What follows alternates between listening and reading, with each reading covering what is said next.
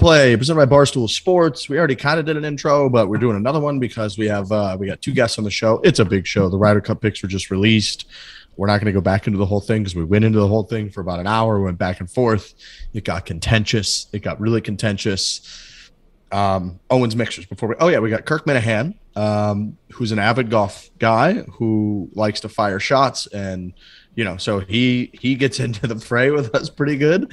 And then we have Mardy Fish, former professional tennis player. He's the captain of the Davis Cup team. Is that right, Larch? That's correct. Pretty much like the World Cup of tennis. Okay. Right. And he played against everybody. Played against Roger, Nadal. He's played against everybody. So we get into he was a top 10 player of the world. He was the number one American in the world. Absolute stuff. Yeah. Got a new documentary out on Netflix that just came out a couple days ago, September 7th, that goes through the whole thing, his whole life, his career, mental health, all kinds of good stuff. And Frankie even asked about the grunting that goes on in tennis. I think I called it moaning. He quickly corrected me to grunting. Yep. Had to be asked. Right, but if you were a professional in that sport, you're going to correct someone that gives that kind of annotation to the. Yeah, it's a moan. He knows it's a moan too. Watch the YouTube version. If you're listening to the audio, it's at the very end of the show. If you listen to the audio, you're going to think that he was confidently saying it was a grunt. Watch the YouTube version, and he really tried to sell it, saying it's a grunt. He knows he moans. He's been answering that question for decades. He's so a moaner. He's a moaner. He was ready. Yep. I played tennis at night, Lurch did enlighten us that he was a bit of a grunter / moaner himself. But great interview. He's a stick. Awesome. Yep. Really good player. He's boys with Jake Owen, so he's the man. He's really good. So we got Kirk Minihane and we got Mardy Fish. We also got Owen's Mixers' Transfusion Thursday. Owen's is going to be all over the Ryder Cup as well, which is the main talking point of this entire podcast on this day. So do yourself a favor. Go get some Owen's Mixers, owensmixer.com. They've got the what they call the store locator. So if you don't know where to get it, can't figure it out, please go check out their website, and then you also use Amazon. All right, Amazon's got next day shipping. Hit the button, check out Amazon. Hit the button, they bring it the next day. You get whatever you want. I got mint cucumber and lime, and I got the Barstool Transfusion right here. They got margarita mix now. People love margaritas, so yeah, we love Owens. Yep. Owens is great, right, fellas? Yeah, I think at some point the word mixologist or the term mixologist was used as like a sarcastic remark where it was like, oh, this guy thinks he's a mixologist. Like you go back there, you try and make a drink, you come out maybe not as good as the professionals at the bars, right? Like you'd say, look at this guy, like what is he doing? Owen's Mixers allows you to actually become a mixologist, like you went to school for it. There is nothing to mess up here. It's already done for you. The mix has been perfected. You just have to add your own vodka, your own rum, whatever you're trying to do, whatever kind of drink you're trying to get into. The mix has already been done. The hard part is over. Owens has you. Order it on Amazon. It's as easy as it can be. Jeffrey Bezos has that thing, smooth as a whistle. Humming. Smooth as a whistle? What's the whistle one? As wet as a whistle? Yeah. No, wet as a whistle. He's got the system as wet as a whistle. I don't know that works smooth at all. As butter? Smooth as butter. Smooth as butter? Smooth as butter. Okay, there we go. No whistle. We got there. But all I know is that, Bezos is doing the damn thing. Get yourself some Owens Mixers. Go check them out.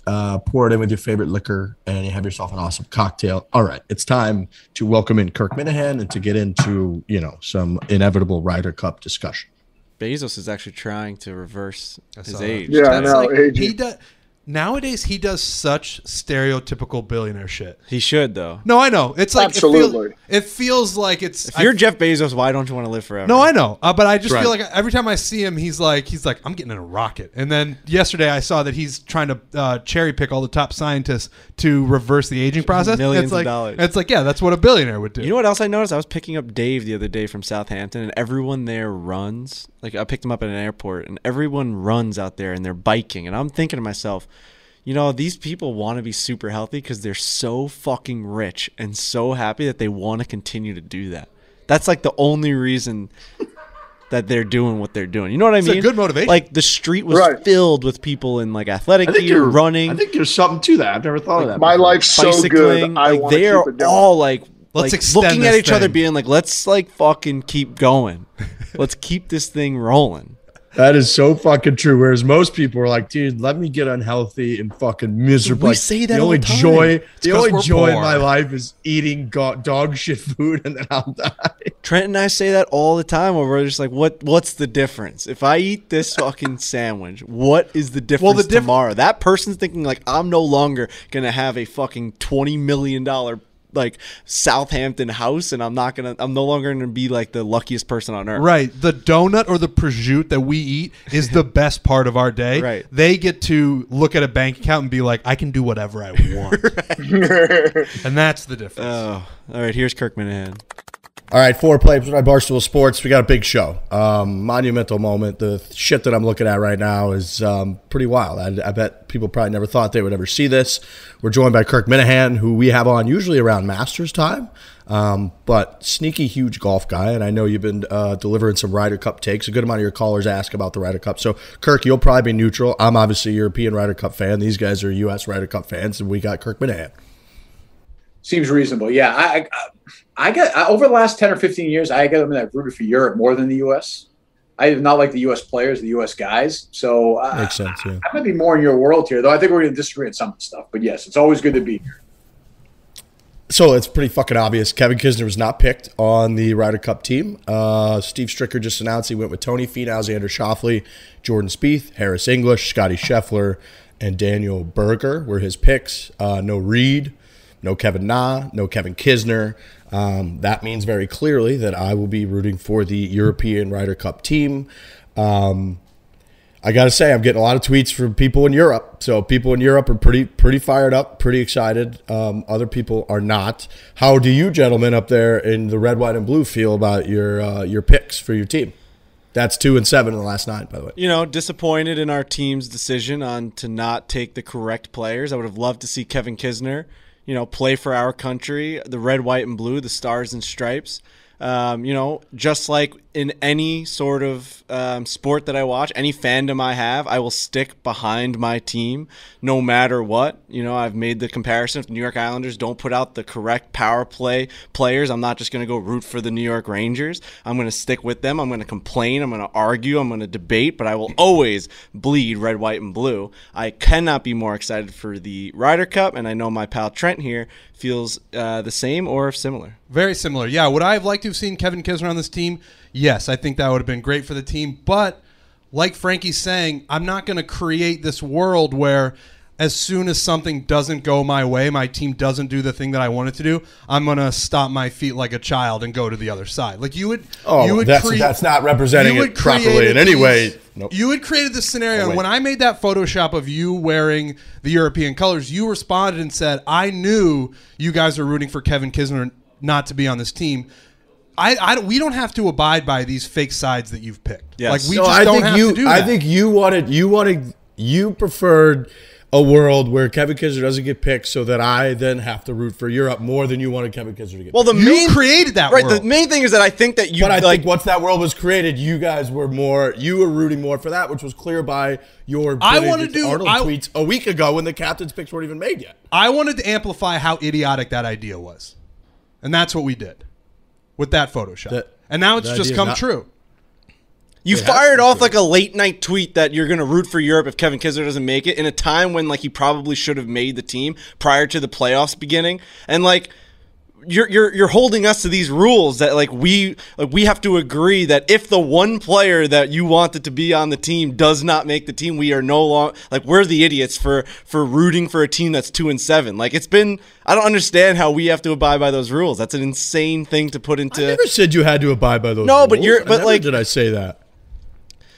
When did I say that? Well, you're not saying that we have to root for Europe, but you're clearly on the argument that it is that we are just like sheep and that we are going along with Team USA no matter what happens. It's that is what we've been doing for the past 9 Ryder Cups, and they've gone 2-7. Just because Kisner didn't get picked in this one, we're not supposed to root for them? I don't understand. We've always rooted for Team USA. Well, clearly now that I'm rooting for the other team, I'm going to chirp you guys. You are the opponents now. Okay. It's a weird place to be, man. Really weird. I don't know. I just don't like it. Kirk, where do you fall on all this? Well, what's lost in the whole thing, I get that Riggs was hammered one night and made a fucking video. We've all been there. I get that. But the reality is that would have been an absurd pick by Stricker today. Like, we all like Kisner. We all think he's gritty. He was fucking awful in the playoffs. He was dead last in one of the events, missed the cut in the other. You can't, to me, like, I individually don't have a big problem with each pick. I know they weren't inspiring. Not picking Reed was a great move by Stricker, I think. Picking Reed would have been insane. But if you want to make a case for, a grinder, Kevin Na is a much, I can have a Kevin Na conversation. What's the Kisner conversation at this point, Riggs? Did he play well? They win the President's Cup every year. Like, what's the Kisner case? A couple things that I think are huge, and what I have no real issue generally with the picks overall. Yeah, I would have liked to have seen Kiz instead of Daniel Berger. That probably would have been my only change. We love Scotty Scheffler. He's awesome. There's a lot of guys on the team that we clearly love and have relationships with. My issue is with actually building a team and coming from and following team sports, where in the analogy I use is you cannot build a Stanley Cup winning team with 20 goal scorers. You got to have guys that go in the fucking corners. You got to have guys that dish. You got to have guys that block shots. That's how you build winning actual teams. And what I think the U.S. is missing is not talent, is not guys that have the characteristics golf-wise to play whistling straights. We have that. We have 9 of the top 11 ranked players in the world. And one of those 2 that we don't have is not even in this tournament. He's international team, Louis Oosthuizen. We're not lacking the talent. What we lack is a team of genuine chemistry. When they go out there, they look at the guy next to them. When they're in the team locker room, they look at the guy next to them, and they say, fuck Europe, we're going to go out there and win, because that's what the Europeans do. That's why they are lower on the world rankings all the time, and they come out and win. They've won 7 of the last 9. And what I think Kevin Kisner does is he comes into a locker room like that. He does have a little bit of a veteran role, amazingly. He's 37. Those guys all like him. They respect him. In 2019, they literally voted him the number 1 guy they like to get paired up with the PGA Tour, and he has a phenomenal match play record overall. So what I think that brings to the team, you're not looking for your 12th guy. Doesn't have to fill all these characteristics of bombing the golf. I think you need someone who, when you have 2 guys on your team who are 2 of your biggest firepowers, when you have Bryson and Brooks who fucking hate each other, when you have history of you had Spieth, you had Reed calling the fucking media and bitching about him, you had Phil Mickelson bitching at Tom Watson, you had 2 decades ago, you had players literally threatening to boycott for the American team if they didn't get paid. So this team has a history for 2 decades of horseshit chemistry. It's no coincidence, in my opinion, that they're also 2-7 despite being favorites almost every year over that stretch. I think you need a guy, you can use that 12th or 11th pick, or whatever you want to call it, who does fill a good amount of the stuff. Match play record. He won 3 starts ago, so it's not like he's got horrific form. Yeah, he didn't play well the last 2 weeks, but it's not like he's got horrific form. He won 3 starts ago. He's 18th in the points. He's not 60th. So I think it's a lot of things that this team actually needs. Kevin Kisner fills. That's how I feel about it. I think and that's all fine. But I think the bigger issue, the larger issue, is that you have guys, and I'm not putting Spieth in that category, so I don't think it's true, but I think guys like Johnson, I think guys like Koepka, I just think they don't care that much about the Ryder Cup. And I think that was true with Tiger. I think it was true with Furyk. I think it was true with Mickelson, with Davis Love. And that's why you want to go back, guys like Montgomery, Olazabal, Seve, Harrington, Clark. I think I said Westwood. Those guys, and now that goes from generation to generation. That bridge has never happened with the Americans. Like that core American, I remember Tiger Woods saying, nobody knows what Jack Nicklaus's Ryder Cup record is, but they know how many majors he won. That's the American attitude, good or bad. That's why they win more majors. The European players, they are going to – you saw it this past weekend. It's the same thing. The quarters don't care as much. Lexi Thompson doesn't – there's something ingrained in this generation, the American golfer versus the European golfer. They just don't care as much. And I don't think – maybe I'm wrong. I don't think Kevin Kisner coming in there, I don't think all of a sudden Brooks Koepka is going to be like, oh, holy shit. The fucking Ryder Cup's important. Let's go, guys. Like I think they're picking the best players. And I think that's their best chance. Minnesota 4 years ago, they had the best players and they won. I think that is not giving enough attention to what a team actually is. I think that this is an individualistic sport. I agree with everything you're saying about the American team. I think that we've got guys that make an outrageous amount of money. A lot of them are the richest players to play the game of golf. This has been an extremely prosperous time for them. And again, I think that the Ryder Cup, they're going to claim, and they're clearly going to say in interviews how much it means to them. And I don't think it means nothing to them, but it doesn't mean to them what it means to the Ryder Cup, the European Ryder Cup player when you go player by player. Right. I think that at least half of their team on the European Ryder Cup team, maybe 3/4. It is the biggest week of their entire career.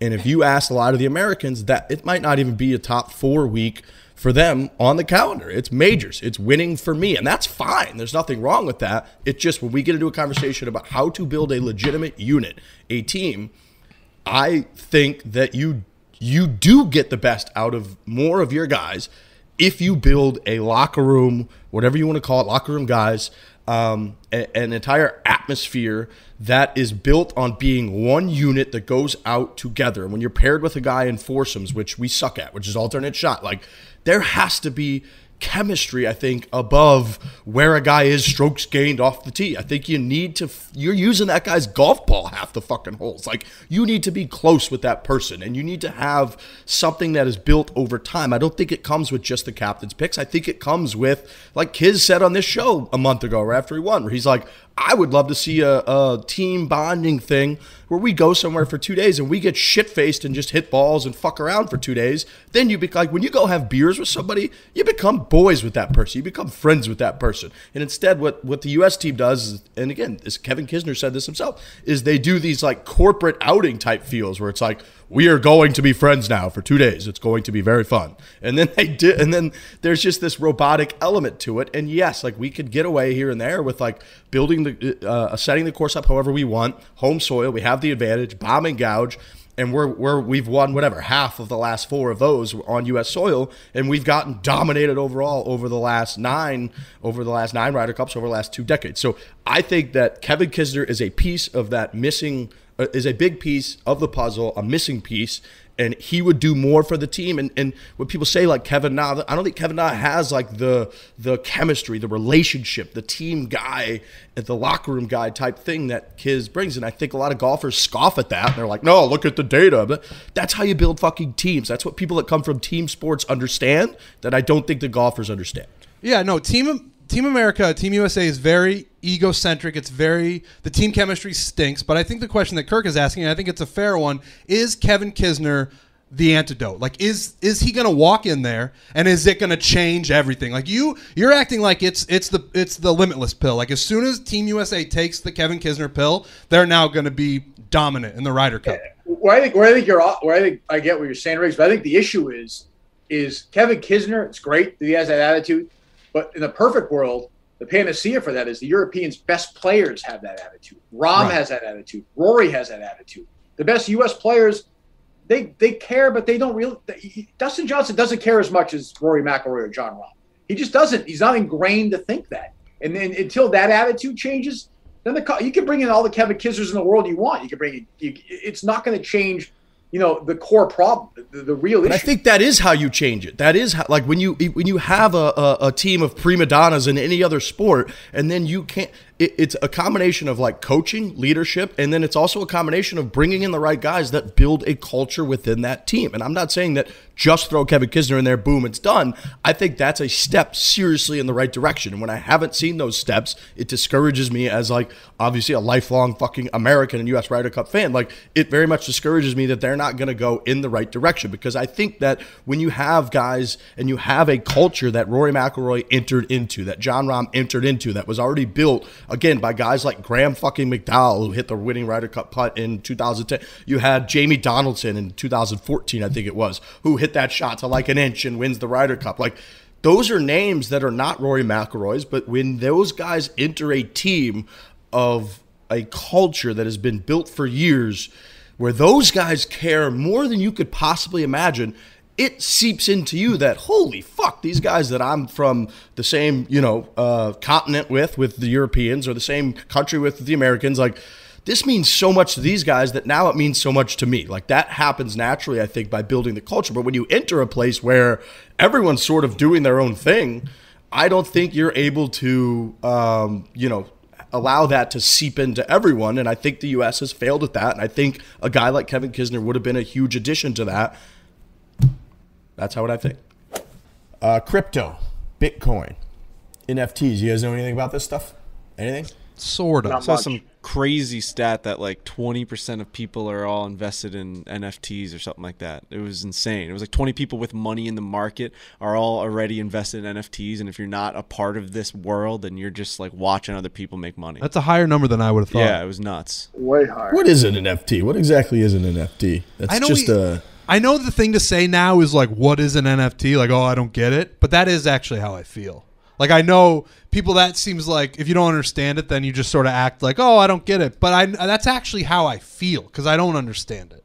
That question came from a genuine place. Right. I think it's rights to a digital image. Is that wrong? It's a non-fungible token. It's something that cannot be touched. You had to look that up. I did. I saw you look. Also, I was gonna say fungible. Nothing for me. That's Same. Like you might as well have said NFT definition. An NFT like that was what you just said. It's a non-fungible token. It's something that you can own that you can't like physically touch. It's a digital currency. Okay. It's a digital thing. It's the digital version of a sports card. I mean, it could be anything. I can make a picture of me holding this American flag in NFT, and like if I say that it holds value, someone buys it, all of a sudden it has value. That's how it keeps going up.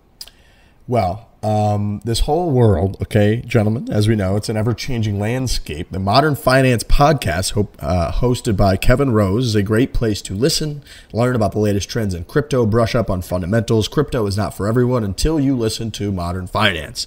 10 years ago, some people called cryptocurrency a scam. 5 years ago, people thought it was a fad. Now it's already over $1 trillion market and growing. The Modern Finance Podcast helps you make sense of all the coins, NFTs, and chaos. Now is the time to equip yourself with knowledge of where things are going. The financial landscape is harder than ever to navigate. You don't have to do it alone. Download and subscribe to Modern Finance wherever you listen to podcasts. Download and subscribe to Modern Finance. I'm actually going to do this for the flight, gentlemen. So I'm going to learn. Next time we come back on this show, I'm going to tell you guys all about the crypto and the Bitcoin and the NFT. And we're going to be dialed in. Please do. I hope your answer is as good as Frankie's. It's a non-fungible token, and that's it. I hope that's the whole definition. Yeah, based on a word, I don't even know what it means, basically. I think the bigger issue, though, is like, you have Steve Stricker and Jim Furyk. Like, the leadership is not going to allow that kind of atmosphere either. It's not like you're picking guys that are particularly charismatic. I mean, Steve Stricker and Jim Furyk are about as fucking boring as it gets. Right. Like, you want guys who are going to think outside the box and go crazy. Well, find a captain like that. Find a captain who has a Kisner kind of attitude. That's Maybe that's where I would go. Maybe we make Kisner the captain, Riggs. Just do that. I love it. Look. Well, I think this is sorry, Riggs. I think there's always this idea that the player who's the captain has to be this great player. I've never really understood why that is. Because you're a great player, you're going to be a great captain. Like, you have to have a major. I mean, Stricker doesn't. But yeah, or you have to be this sort of celebrated player. Why? Why not find a journeyman like a Pat Perez type player, to be the captain of the team? That to me would be way more interesting than picking Jim Furyk or whoever the next captain's going to be, David Toms or whoever. I mean, there's no inspiration. There's no thought attached to that. So, Riggs, you've been talking a lot about the embodiment of the U.S. team, and all we're talking about is Kevin Kisner. Do you think they made the correct choice, 11 out of 12 players? Like, do you think the United States made unbelievable choices except for Kevin Kisner? I think I like the Scotty Scheffler choice a lot. I don't like he wasn't necessarily a lock, I think, because Patrick Reed. I do think what Kirk said early on, I thought was a ballsy move by Stricker to not take Reed and to take a Scheffler or a Berger over him. Because again, I think like it's easy to look at Reed's record at Captain America, and that obviously stands for a lot. But what he did after 2018, like no team should stand for that. When you and your wife are calling and throwing the other players under the bus, like you think like Bill Belichick, you'd be off that team in a second, no matter how good you were. So I respected the shit out of that move.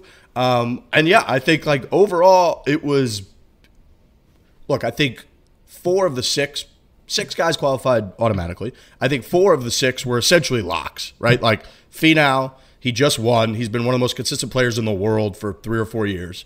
Xander Schauffele, been one of the best players on planet Earth for the last 3 or 4 years, won the gold medal. Jordan Spieth clearly has the pedigree, has had a damn good year and come back and almost qualified on his own. Harris English won twice. He won the Tournament Champions and he won at Travelers, and he's been one of the most consistent players all year. So I think like those 10 right there are pretty much locks here. You got 2 spots, in my opinion, where you could get creative, try to fill roles, whatever. I think Scheffler I like a ton because He does hit the ball pretty far. His ball striking is good. He could be a pretty streaky, good putter, and he's young. I like the idea of like bringing in definitely like a young guy to help kind of get the turnover going.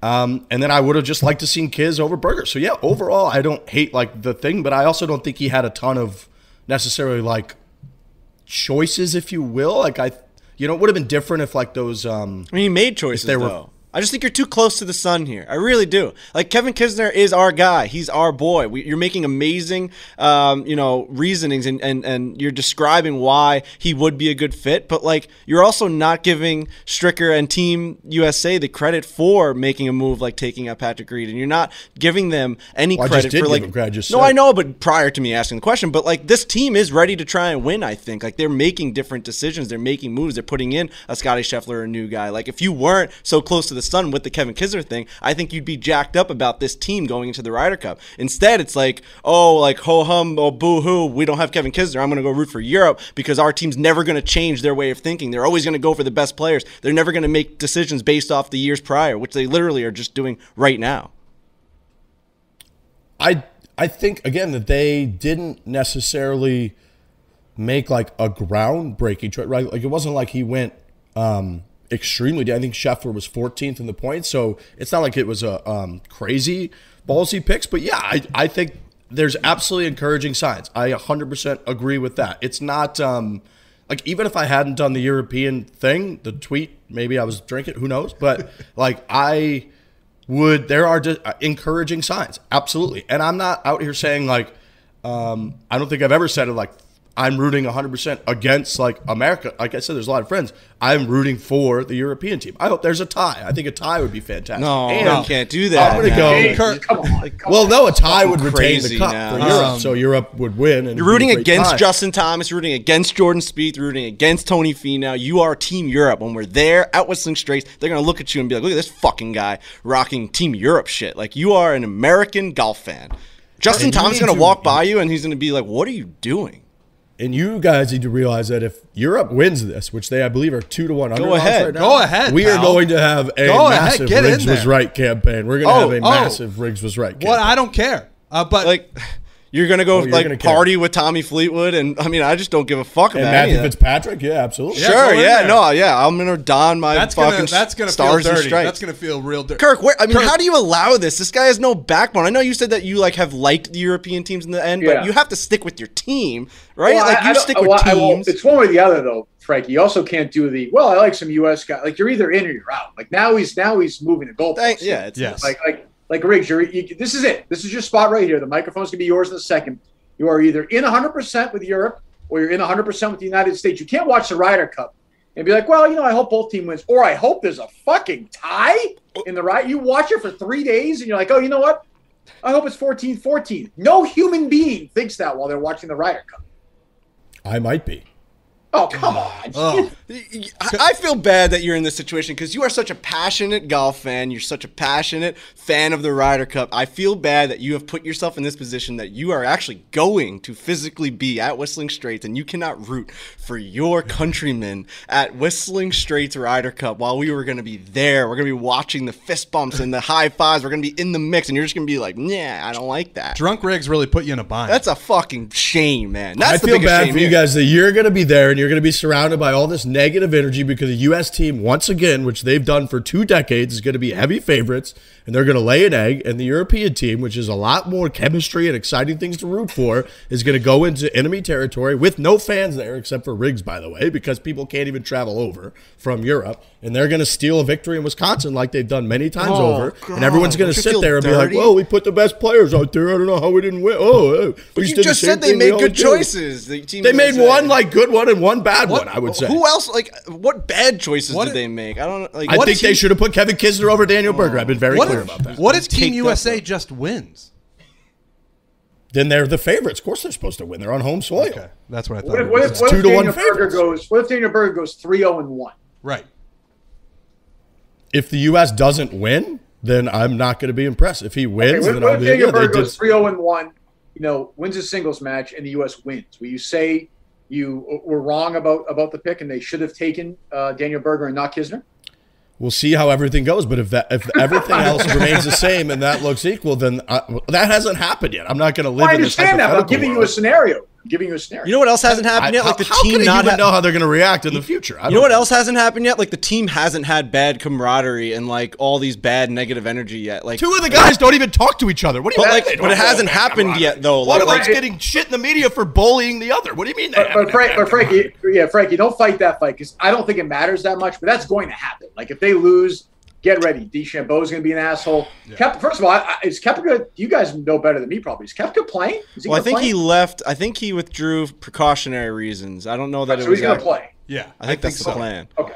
My point with what I said is like, I think there's so much heat on this, and Riggs, like credit to you that you are bringing a lot of this to the forefront on social media. But like, I think that they are been backed into a corner where they have to have good camaraderie and they have to have this like team chemistry. I mean, this is the only thing that people have been talking about when it comes to the Ryder Cup teams, that they don't care. They all hate each other. They're not going to come together. They're not going to win. Like, you've given them bulletin board material. You have given them the moment that every coach wants. Like, hey, these guys don't think we can go out there like a team. They don't think that we like each other. They don't think that we made the right choices. Go out there and prove yourselves. Like, this is now the best Team USA to root for in the past 9 Ryder Cups.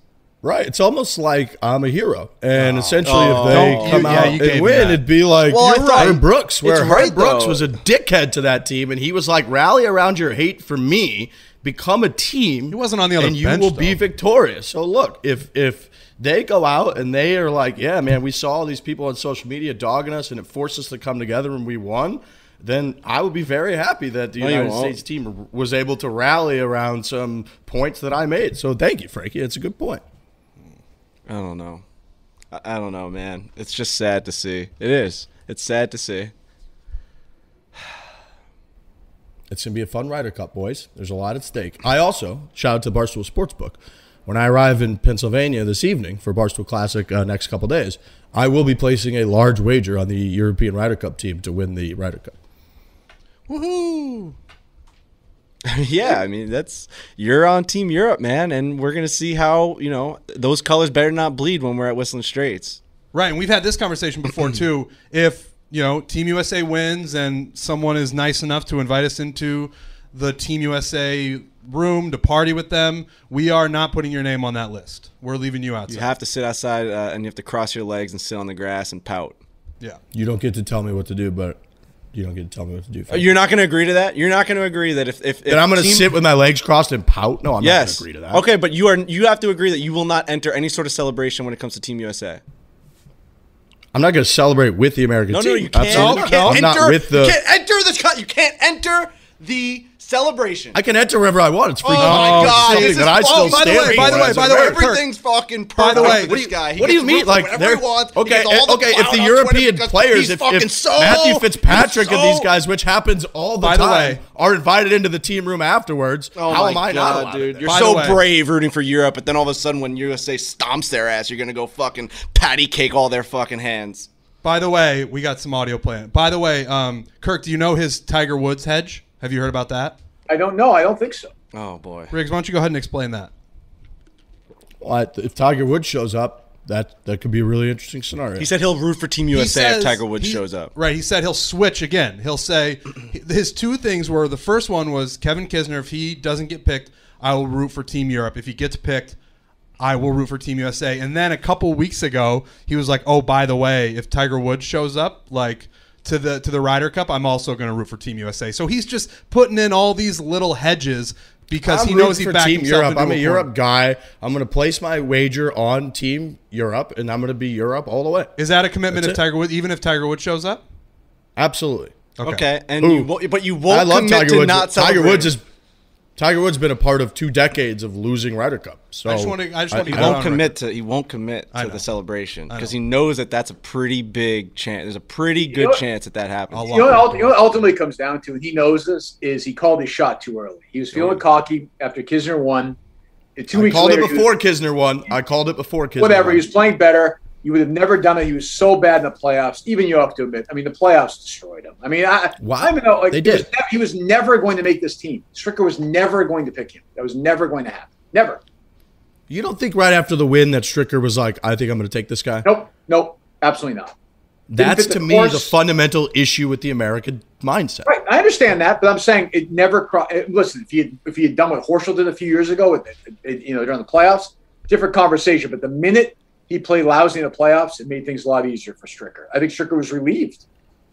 I always think they throw way too much weight on that because, I mean, with the exception of the year when we got stomped, 2018, like there's a 3 weeks off, a month off between now and then. Like, I don't think anyone who's hot in the playoffs is all this, like, they're not playing competitive golf for a month.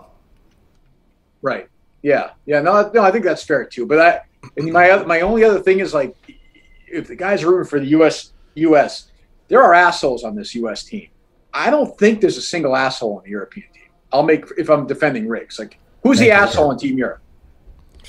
That dick Robbie McIntyre. There's very few. I don't know. That's what I mean. Like, U.S., we can go all day here. Europe's an easier. Riggs is taking the path of least resistance. Is making it even easier for himself. There is nobody to really root against. Nobody. Doesn't it make you excited for the storylines though? Brooks and Bryson, and they, what if they get paired up, and the idea of Team USA like rallying together and these huge egomaniacs that don't give a fuck about the country aspect of this game. They finally get together, and it's the greatest Ryder Cup of my life that I get to witness. That would be awesome. This is something that it's set up. There's a chance for that. Well, they're not. I mean, again, you're almost no chance. You're almost setting it up like it would be this awesome comeback story. Like, they're 2-1 favorites. But you're talking about how, like, this team has no chance of doing anything. They're in shambles. That the way that we build this team, we're 2-7 in our last 9, and we have no chance with this team. Right. And I'm saying that, like, there's a chance to turn that around. I understand that the betting favorites because they're the best players in the world, but you're saying that they have no chance because that's not how you build a winning team. You said we need grinders in the corners, not 20-goal scorers. I agree with that. What I'm saying is I think that what they did and what they're lacked by not picking Kevin Kisner was they could have set a precedent and built something that would win for years and years and years to come. And I don't think that they did that. But it's not going to be if they win on home soil, it's not going to be some like triumphant comeback story. They're 2-1 favorites. Oh, you can't have it both ways, man. This is crazy. Like, you're setting yourself up for just, like, no matter what happens, you're right. Like if they build this team that absolutely stomps Europe, I do think I'm right. That's why I'm saying what I'm saying. Like, that's why you're saying what you're saying. Everybody forget the odds for a second because you keep saying what you're saying is wrong. Who do you think is going to win the Ryder Cup? Who in your mind is the favorite, Riggs? Because Kevin Kisner's not on the team. So if Kevin Kisner's not on the team, everything falls apart for these Americans. In your mind, this is what you've outlined to us here for the last 20 minutes. So who's the favorite to win the Ryder Cup in your mind? Playing golf. Very cool. It's a weekend coming up, all right? It's Thursday. You guys are listening to this. You're going to want to book tee times for Friday, for Saturday, for Sunday. It's the end of summer. It's kind of the beginning of fall. We're in that time of year. Really, especially in the Northeast, the best time to play golf all year is pretty much upon us. Barstool Golf Time app is the way to do it. Came up with our own application. Okay, you download it on your phone. You can leave reviews. You get discounts on merch for leaving reviews. You can book tee times with the app. You get discounts on merch for doing that. So it's really a no-brainer to use the Barstool Golf Time app. And if you already have the app, go back and look at the photos of golf courses that you've taken. We all know that we all take pictures on the first tees, the 10th tees, all these places that we play. We all take photos. Leave reviews of courses that you've played before. The more reviews that go into the app, the more rewards that you will get, and also the better the app will be. With more recent reviews in the app, that's just going to make it a much more user-friendly experience. That's what I want. I want everyone that's listening to this to go in, find your best pictures, find your best videos, and put them into the app right now. Right. The users are just as much a part of this as we are. More. Yeah, I would argue more. Yeah. We set it up. We decided what it was going to look like, but now it's up to you guys to go out there, golf, and then reflect on your experience and put your pictures and reviews into the Barstool Golf Time app and make it the best tee time app on the planet. Just like we did for pizza with the One Bite app, make this, the Barstool Golf Time app, the #1 place to go see how a golf course is, like, most recently. Because if you go to their website, they're going to give you fucking candy canes and gumdrops and rainbows. They're going to act like it's 2002 again when they first opened. It's 2021. You don't know how that course is. Let us know. Trust the users. You earn more points when you leave a video review. So leave videos, leave photos. I know you're taking them out there. Like Frankie said, it's 2021. We all do that. I actually use our own app pretty much every day. I got to film these videos, whether it's Daily 9, whether it's Reverse. I'm in a new city, I travel a lot. I just whip up the app, find what people are saying, 3.5 stars, 4 stars, certain price point. This is where the people play. Barstool Golf Time gives you all the information. You can earn all kinds of rewards points, use those rewards on the rewards program to get discounted merch, tee times, all kinds of good stuff. So go download the Barstool Golf Time app and book your tee times today. I'm going to bet on the European team. I think the European team is going to win. So in your mind, it would be an upset if the Americans won. Well, I'm very clearly aware that their Vegas sets all these lines based on tons of different things. I'm saying for me, yes, I think the European team's going to win. You've been arguing that USA has like no chance to win unless they put Kevin Kisner in for the last like 4 weeks. What am I taking crazy pills right now? No, let's say there's no Vegas. There's no Vegas rings. Who do you think is no odds? Nothing. I think Europe is going to win the Ryder Cup. Yes, okay, there you go. The only thing I'm dispelling from what Frankie's saying is that like I don't think there's going to be some narrative. I think it's going to be if the U.S. does win. I'm not my personal narrative. I think the general narrative around people on Twitter, people on social, people in the media is going to be like a more of a whoo, we won when we were not like this awesome 1980 Miracle on Ice thing. I think it's going to be much more of like we didn't lose one. Like thank God. That's now you're trying to predict the future. What you said we can't predict the future. I was just asked to. I was just asked to. I think it's going to be fucking awesome if they win, and it's going to be a culmination of everything that people think is not going to happen. Everyone thinks that Bryson DeChambeau and Brooks Koepka and all of these horrible personalities are not going to be able to mesh, and you're the one that's leading that argument and that debate. And I think if they overcome those things and they all care and they all play well, it's going to be an amazing accomplishment because you very clearly think that they have no chance. Yeah, I think their chemistry is going to hinder their ability to win. One guy's skill-wise, they should be winning. Okay. Yeah, I think one guy would help. I think bringing a guy in 1 out of 12 would really help that chemistry. Yeah, absolutely. All right. Who do you think is going to win, Kirk? Europe. I think Europe's going to win. I think they're better. I mean, I like the team better. I think and you got to remember, like the Europeans won't be afraid to just play fucking 8 guys either. Like they're not going to necessarily play all 12 all the time. I do wonder how Stricker's going to battle with that, but you have some potential of some pretty good pairings too when you look at Europe. I just think I think this idea that, and I know the rankings are what they are, but this idea that the U.S. team is this much better, we do this every 2 years. At some point we have to say this isn't really the case. I mean, you have a pretty loaded European team, particularly 1 through 6 and 1 through 7. I think basically just as good as the American team, especially with Koepka being where he is right now. I think Europe is forget the idea it's a Ryder Cup. This is a really good team. They have a shitload of good players this time. I agree. Yeah. They do. I mean, the European team, so Patrick Harrington said Sergio, Ian Poulter are in pole position to make the Ryder Cup team. You got to pick that. I think you have to too, right? Yeah. Yep. No question.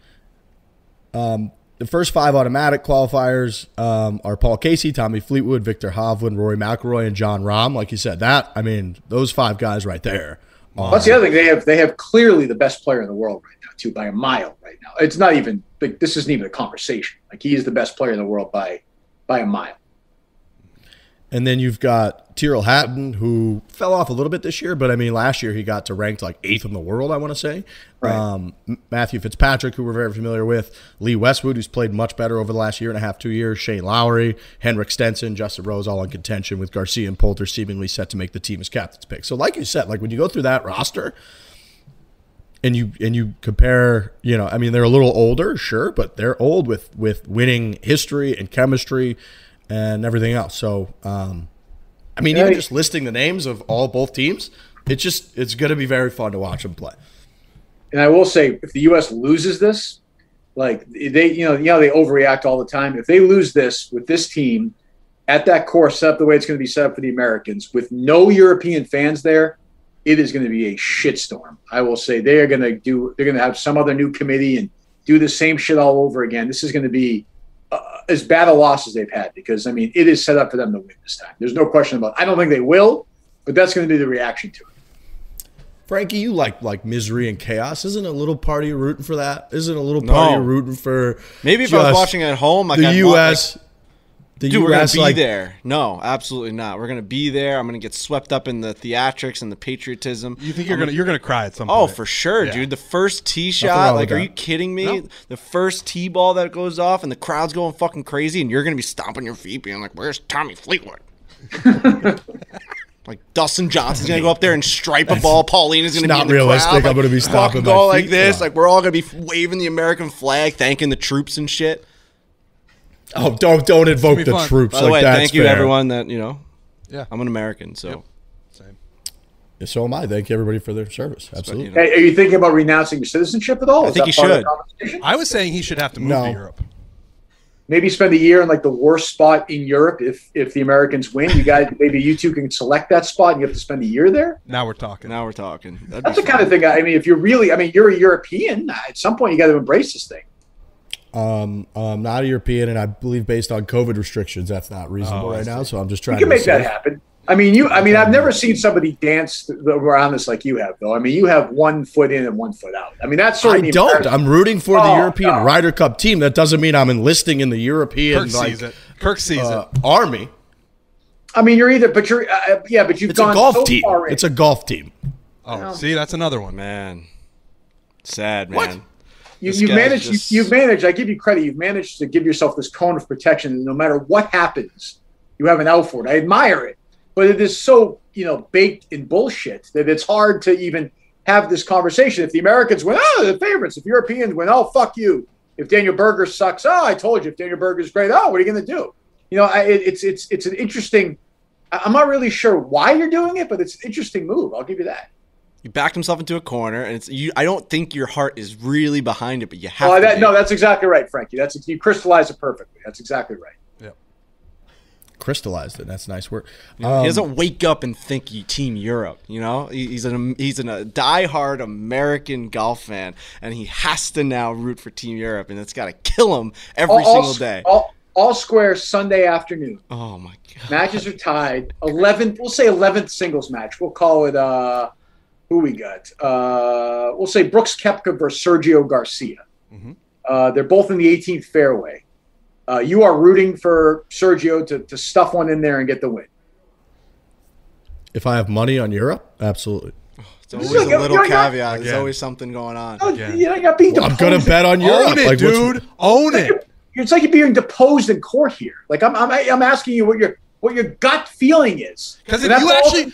Sorry, Kirk. But you guys are also you're trying to pinpoint something that you already know. Like I clearly I took a risk by making a stance and trying to draw a ton of attention to the fact that we wanted Kevin Kisner. I said that on this show. I took a risk. You guys all understand that. No, but what you should have said if you're really into this to that question that Kirk asked was not, if I bet on him, that's what I want. It's that I want Team USA to lose because then it creates chaos and that creates change. Right. I'm for that. I'm all for that. Yeah, but you're saying no. I put money on him. No, I'm for that too. But what I think you guys know like the answer. Everybody knows how we got to this point. I don't think that's like that hidden. We want to hear you say it. You got to get. You do. You got to get your reasoning straight. Because right now they're all over. There's a lot of different reasons clearly going on. And like I said, I think that there's a part of everyone that wants to see a little chaos at the end. I think that like Brooks and Bryce, I think that the press conference with Phil and Tom Watson, like I think people loved that. I think everyone was like, holy shit, what's going on here? Didn't you think that was awesome, Kirk? Awesome. I watch it on YouTube probably 3 times a year. I loved it. I fucking loved it. It was great. It was great. I'll never understand why Watson, it made no sense. Phil sounded like a baby. It was tremendous. But it also, I thought defined perfectly the American golfer and the entitlement that's involved with it. Like it was perfect. Everything about it was perfect. Yeah. No, it was great. You know what? This is going to happen. Everyone likes Stricker, so it's not going to happen like that. But when they lose, like I said, they're going to go meet. They're going to come up with some other idea. And they're going to have that stupid fucking committee. And they're going to come out and they're going to say, here's our 2023 captain. Ladies and gentlemen, it's fucking Zach Johnson. And it's like we're doing this shit all over again. Like they can't help themselves. Which is what I'm rooting for. Yes, I agree with that. That is, I would very much enjoy that because A, I'd be able to claim that I was right, and B, we'd be able to watch all sorts of chaos unfold. Like I remember standing in the Paris airport and we were screaming on the phone with each other about the chaos about Patrick Reed and calling into the New York Times and what his wife was saying to the New York Times. That shit's fantastic. I mean, I know rooting for a team, but like then you had Tommy Fleetwood and Francesco Molinari were like sleeping in bed with the Ryder Cup together and posted funny videos, and then the other end of it was complete and utter chaos of people leaking shit to the media, trying to drag other folks. Like, yeah, overall, that is now what I'm rooting for. Overall. There you go. You got your ducks in a row now. Roman swipes, okay? Clinically proven way to last longer in bed, which is the goal. You want to be a stallion. You want to be looked at as a stud. You want to not only be looked at, but you want to enjoy this fine, intimate moment that you have found yourself in.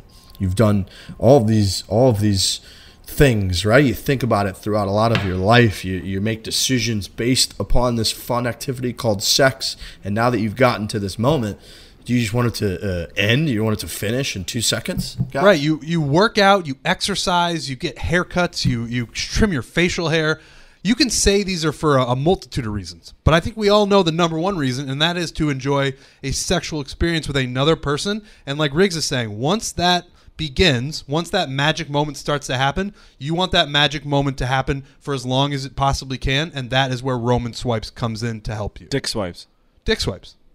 Yeah. And they help. They're effective. They're easy to use. They're fast acting. They do not require a prescription. You just take the swipes out of the packet. You swipe it on. You let it dry, and you are good to go. That is it. I'm showing these guys right now what these little packets look like. These are pretty discreet. Would you say so, gentlemen? Very discreet. Discreet. Yep. Yeah, That's the I word. wouldn't even know what it is. Yep. Pull them right out of here. Swipe them on your dick there, and then you just last for a long time. It's great. Go to GetRoman.com/Fore. You get your first month of swipes for just $5 when you choose a monthly plan. That is GetRoman.com/Fore. Well, let me ask Trent and Frankie this question: if the Americans win and win comfortably, will there be a photograph of Riggs on that Sunday that completely invalidates everything you said in the last 45 minutes? Yeah. 100%. No, yeah, I agree completely. We're going to try to not let that happen. Right. I actually may try. yeah. I'm going to try and lean him into it so that we can post that. Oh, it's I like think Grinnell. It's like Grinnelli celebrating with the Blues after they stomp the fucking Bruins. It's definitely going to happen. I think so too. True, it does look worse if he's in there. So much worse. Get in there. You know what? Yeah, you're right. I cannot wait to take that video and that picture of him hoisting up the fucking Ryder Cup. Yeah. Kidding me? I cannot wait for Europe to win. I can't wait for there to be utter, total chaos and turmoil afterwards. And Kirk, like you said, it is just waiting to burst through. It is waiting to happen. It's been building up to this, and it's the perfect scenario for there to be total chaos. Total chaos. No question. And I just don't know. I don't know who the bad guys. The easy person to say is Bryson. I just don't know how it's going to happen. Reed not being there actually helps, but I don't know who that's going to be. I don't know who the Mickelson Reed is going to be. This Bryson's almost too easy a pick. Somebody's sneaking in there. I don't know who it is. Yeah, but he can't help it. He can't help himself. That's true. Like That's true. He's going to be asked something, and the media knows it, and he's especially like some European fucking journalist is going to be in there, and they're going to ask the right question, and Bryson's just going to say something ridiculous like when my teammate's ball sucks, so I could, and then it's just going to be an absolute. It's going to be great when Bryson goes like 0-2-2. They lose by like 3 points. There's a shitstorm, and he's flying out to the long drive championship, which is the next day. It's going to be great. That is going to be fantastic. Yep. It's very exciting. It's overall very exciting. Do you guys, Frankie, Trent, you guys confident USA is going to win? You like the picks? Yes. Love the pick. Scotty Scheffler. I'm going to send him a little American flag emoji via DMs because we're now friends after what happened when we were at Liberty National. So, yeah, I'm very confident in this team. They're the best players in the world. John Rahm scares me a little bit. I'm going to say that. John Rahm being on the opposing side is scary because that guy is just nails. It's very hard to just beat John Rahm in anything related to golf and the sport of golf and the game of golf.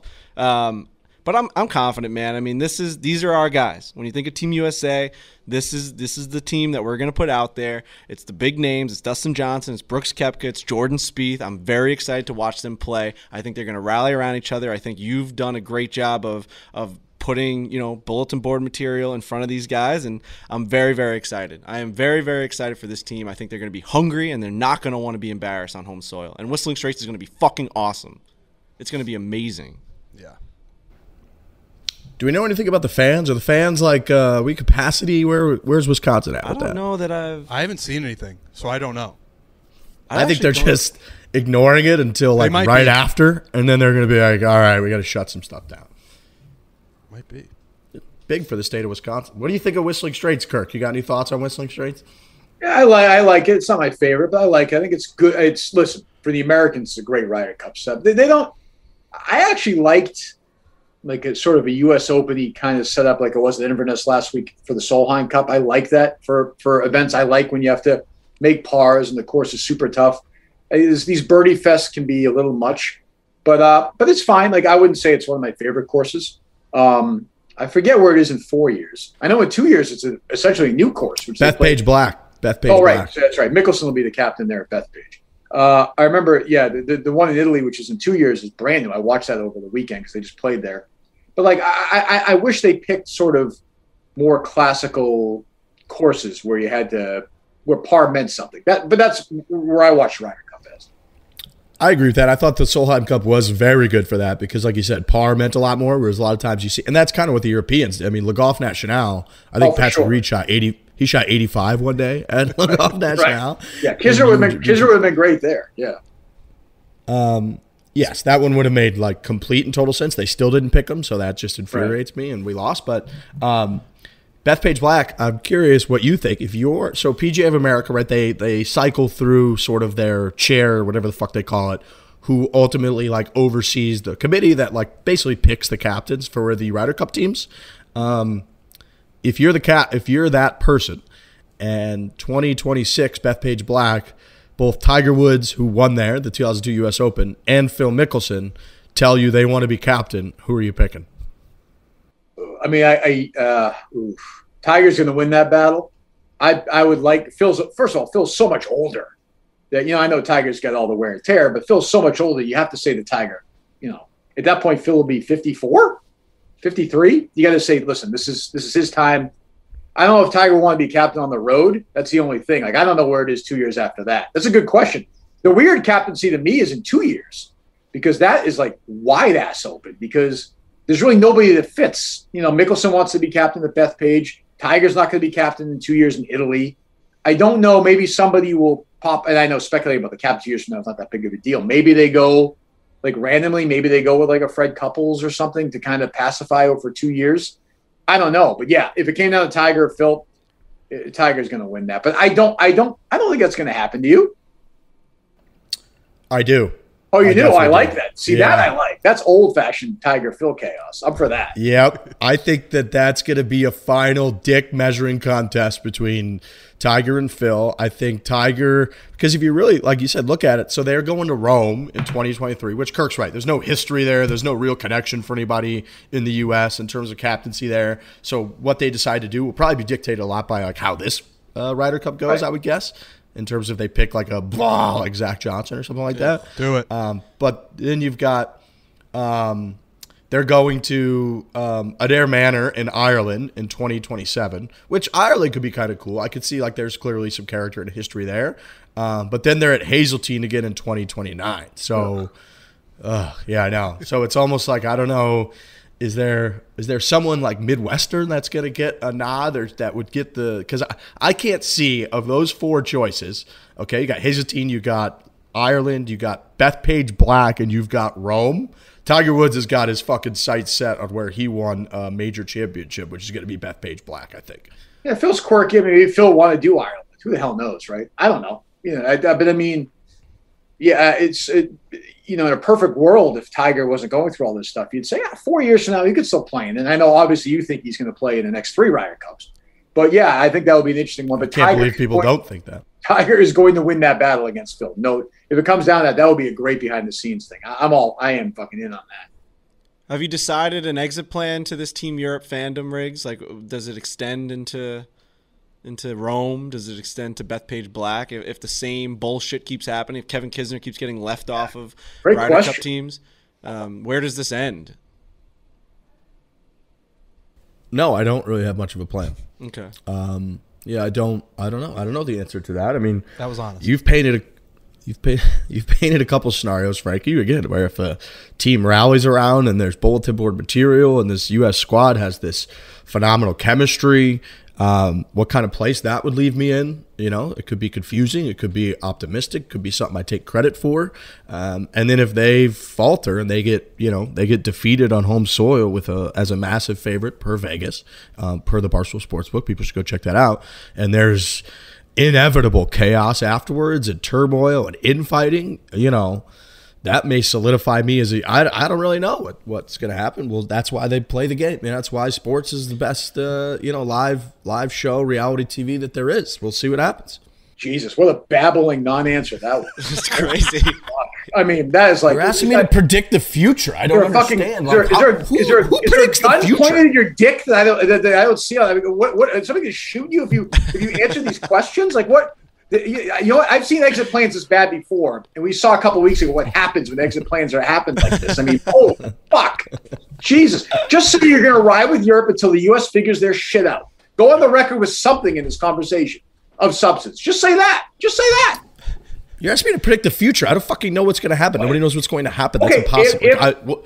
Tell me exactly. I don't even know where I'm going to live like next month. That's how I pretty much operate my entire life. And now you're like, tell me exactly what your heart's going to feel like in 1 month. I don't. If the U.S. loses and there's no chemistry and there's a false disaster and they don't pick Kisner 2 years from now, it's the same shit over again. Absolutely be on the European Ryder Cup band. You will be Italian Riggs 2 years in Italy. You'll be mozzarella, hey Frankie. Will be hurt, you know that'd hurt. That would hurt. That'd be a week. That's a good point. Think of that. Jesus, that's true. That's gonna be Francesco Molinari's fucking Ryder Cup anyway. We'll be in Rome. Yeah, jeez, it'd be great. Wine flowing. I'll go to that. I'll still root for USA, but I'll go to that. Damn. Yeah, I think that's probably accurate, but again, I can't predict the future, so I'm not 100%. Like, we'll see. Right. How many times do you think in this podcast Riggs has said he can't predict the future? I know, and that's like what we do on the podcast. Like, who do you think's going to win next week? Like, I don't know. I don't know about you guys, Frankie, Trent. Can you guys predict the future? Because I can't either. Like, I don't know anybody. I don't think I can. No. Yeah, I don't think I know anybody. We literally predict the future with Tiger Woods like every single day. Like, you think he's going to come back and win majors? We're like, yeah, I think he is. Like, we have no idea what he's going to do. No future. I guess what I'm saying is like you can't predict how you're going to feel. Like, I don't know how I'm going to feel about that until I feel that. I don't know. Oh, do I know? Do I think I'm going to be an Islander fan next year? Let me see. Yeah, I think I'm going to be an Islander fan, but I can't predict the future. Something could happen. I don't know. I mean, this is insane. Like, you can't predict. Like, I mean, thinking about the future is not like predicting the future. We're just asking you your opinion. What do you think is going to happen? Yeah, but I guess I'm saying, like, okay, if the Islanders all became terrorists and started murdering people, would you still be an Islander fan? I mean, it's tough, but listen, I'd have to fucking think about it. Well, I don't know. Pick an answer. I'd have to think about it. Yeah, I'll probably be an Islander fan. Yeah, sure. Yeah, probably, but that wasn't a clear answer. These colors don't bleed, man. I don't know. You know what? If they turn into fucking terrorists, I don't know. Like, that's just something that they decided to do, but I'm still an Islander fan. See what happens to the cap, you know? Yeah, you got to see what happens to that fucking... It's tough, man. Hey, Kirk, before you go, I want to say I appreciate all the support you gave Breaking 100. I know you talked about it on your show a lot. I saw you retweeting it. I really appreciate that. That was great. I enjoyed it. And it's funny. I was actually going to mention earlier, if you want to do the chemistry thing, like watching you and Frankie or you and Riggs in the cart is a close approximation of European chemistry versus the American chemistry if it would just be two guys in the cart. And Koepka would say to Dustin Johnson, if he's trying to break 100, like, yeah, I think that's 94. And then they would just like drive the cart for like 50 minutes and say nothing to each other. Right. So I think there is something like, I'm not a huge chemistry guy. Like, obviously I don't have a lot of friends, but I think there is something to it. And seeing you guys bullshitting and having a good time. Like, I get what Riggs is saying. In Europe has that. They just have, look, can I predict the future? No, I can't. But I do think the chemistry that you're going to see is good. That will play some factor, But yeah, it was awesome. It was. I was happy to retweet. It was great content. Speaking of like breaking 100 in goals, how's your game been recently? Have you been out there this year? Have you been playing a lot? Not a lot, but my problem, Frankie, is the same problem as always. I don't hit it far, and it's frustrating. Like like 225, 230, and like at best. And so I'm playing these holes, and now I'll be 47 next month, and it's freaking getting harder. Like, I'm not getting better, and I don't think I'm ever going to get. I'm at the age now where I don't think I'm ever going to get better, and like it's over. So now it's just going to kind of be like this, and I'm going to be that 85-year-old guy hitting a driver in a par 3 course, and it's like, well, what the fuck am I doing? I'm seeing the end already. And I shouldn't be thinking like that. As a non-friends guy, like who do you play with? Do you just go out by yourself? Yeah, a lot. Yeah. I like playing by. You do too, right? I mean, you can't beat it. Like at night, 5:30 yeah, I do, o'clock at night in the summer. Like I'll play with my brother. Just moved. I play with him a lot. You know, people ask me. Does Harry play? Does Harry play? A little bit, but he's so young. Like he'll go out. We went to the range last night. But I have like people who reach out, want to play, but like I don't want to play with somebody I don't really know. There's fucking nothing worse than that. Like nothing, you know. But no, like you know, and I'm not in a perfect world. Like I like playing 12 holes. 18 holes is a lot. Like I get kind of by 14 or 15, I'm kind of checking out. So, but I haven't played a lot. Have you guys played a lot this? I know Riggs has, but have you guys played a lot this summer? Yeah, I mean, during the Breaking 100 thing, we were playing a lot. Oh yeah, well, that's true. Yeah. But then, I mean, since then it's cooled off a little bit. Probably about a round a week or something like that, average for the year. But you know, it's amazing though when you play a lot. Just you get into that groove, man. It's amazing that practice really does help you in this fucking game. And like a lot of people don't practice it. Like I mean, we're seeing it with Riggs. What's your handicap down to right now? We're going to Bandon on Saturday. Lowest it's ever been for sure. I want to say I'm like a 2.1. I think. Holy shit! Is that true? And I've been playing to it. Like I would say, even when I was a 6, I probably 5 or 6. I probably played to my handicap less than I do now. But yeah, I mean, I just been hitting it so good. Oh Jesus Christ! So yeah, I'm telling you, Kirk is one fucking swing tip. This whole thought of just sitting in a goddamn chair in my backswing, and I just hit the ball so much better. I still have, I think last week I did post like an 87, but it doesn't even change my handicap because it's 8 of the top 20 or whatever. So it didn't even affect my handicap. And then I've just posted a lot of scores in the side. I've just been playing pretty fucking good. So I imagine it'll come crumbling down at some point. I've been stuck. I've been stuck at like 8-8, 8-6 for the last couple of years, and it just is not going down. That's kind of who I am, which is okay. I mean, it's a nice place to be, actually. You get strokes. You have the ability to shoot that low 80, high 70 day once in a while, shock the world. I like that. That's where I'm at right now. Yeah, I can live with it. It's weird because I would always argue and bitch as I do that like when I was a 5 or 6, that was the worst handicap you could be because you're always kind of giving people strokes and you're really not that good. Like you don't really make many birdies and you kind of like slap dicking around and shoot low 80s or something. Right. And that's like occasional 7.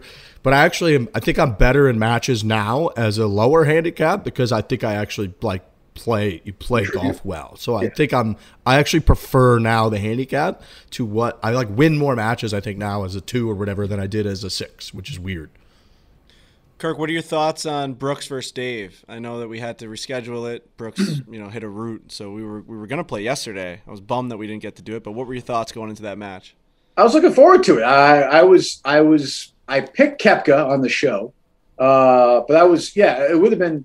I thought it would have gone a long way too for Koepka. Like I'm so indifferent on Koepka. It was good to watch him in that environment. Was there ever any talk of somebody filling in for him, or no? That was never going to happen. No, I don't think so. Because it would have been wild if Bryson showed up and played for him instead. See, we've talked about on this show that would have been the ultimate, not to play for him, but just to show up to the event would have squashed all the beef. He would have finally been in on the joke. He would have finally said, "All right, I can joke around with you guys. I'm not this like socially inept person that can't like take a joke or can't like respond to anyone in like a human fashion." Right. But of course, he just didn't. I think him and Dave actually had a conversation about doing it, and then it never went anywhere in classic Bryson fashion. And I have I've seen other places talk. I just have no patience for this idea that Bryson's being bullied on these courses. I mean, give me a fucking break. It's absurd. It's insane, absurd. He can make it go away. You got Roger Maltby yelling at people in the. I mean, what are we doing here? Like, you want to grow this thing or not? Like, I've seen athletes being harassed before. Somebody saying Brooksy to Bryson DeChambeau by any definition is nowhere near that. It's insane. Do you think the amount that it was happening, though, got to a point where there's nothing he can do? I mean, you got to think about every single hole, every single tournament, every single course. It's a person's first time screaming Brooksy. It was nonstop. It was a never-ending Brooksy. Do you think that if DeChambeau walked up to the first tee at one of these tournaments with like a Brooksy shirt with like Koepka's face on it or something, it would be totally gone? Like you said about showing up. Right. But I guess also his brain is not wired to think. He's not built to think like that. That is never going to happen. And that's sort of the curse and the beauty of DeChambeau, who is like so needed in golf. Like, I know people hate him. Imagine if he wasn't in golf right now. Like, right. It would suck. It's great that he's in golf. It's the greatest. Yeah. I can't wait to see him fucking do something stupid at the Ryder Cup and then do something great. Like, I cannot wait. He's a headline machine. He just keeps making headlines. He is. You know, it is funny. Nuts is going to happen. Mm-hmm. If you sucked out Bryson and Brooks from the professional golf sphere, like, what would have been talked about this year? There'd be a few moments, Phil winning, like what would the normal conversation week by week have been about? Ugh. I don't know. John Rahm being really good. He was born with like weird feet. That's kind of it. That came out this year. Yeah. But yeah, no, it'd be a whole different thing. So yeah, from a headline, from an eyeballs perspective, nothing's better. It's weird. Golf needed it. Kirk, is Justin back yet? No, Justin's not back yet. He's still on his leave after costing me $29,000 in catering bill for my last live show, which is something I still can't believe happened. I'm still intellectually battling that. So no, it was usual at our show. It's, disaster after disaster, but we plunge along slowly, I think. It's an unthinkable number. I even talked about it with my dad. Like, it's staggering. But and I know Dave mentioned this on Dave Portnoy's show. Is any of it on the caterer to be like, why am I driving 8 hours?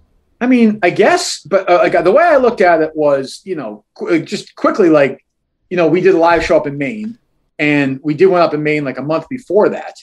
And somebody showed up because I got into a fight with the guy who owned the pizza place in Madawaska, Maine, for reasons that we don't need to get into. So somebody filled in and catered the show in front of like 150 people. This was like thousands of people at the other one.